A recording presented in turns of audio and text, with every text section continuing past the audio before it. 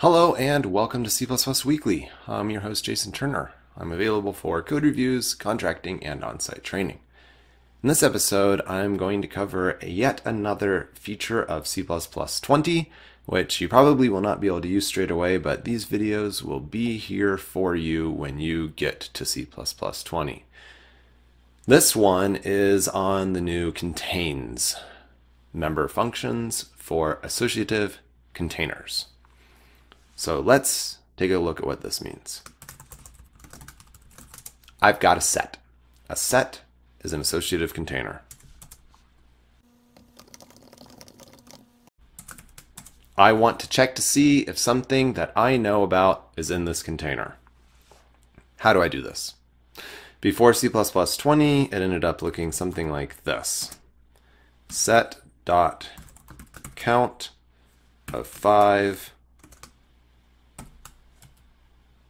is greater than 0.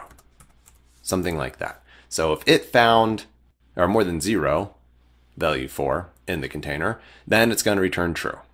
And that seems like, well, weird.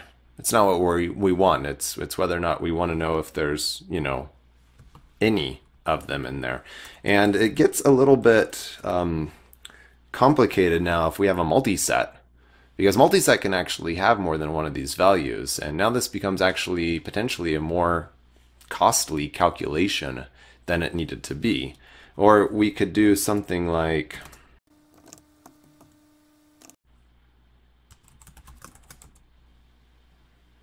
if it can find an iterator to the first thing that matches that value and that does not equal the end of the container, then we have one.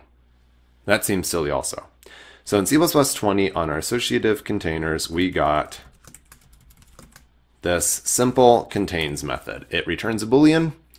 Does our associative container, that's set, multiset, map, multi-map, and unordered set and unordered map. If they contain the value, then it's just going to return Boolean.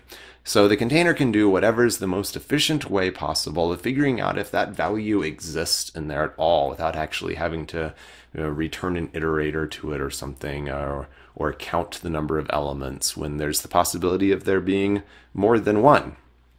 So it's a really straightforward feature, and it'll probably clean up some fair bit of code around the world once people are able to use it. And I'm using GCC trunk here, which is why I'm able to use it today. And in case you don't see this, I am in 2A mode, which is what 20 is called in pre-release at the moment. So again, thanks for watching this episode of C++ Weekly.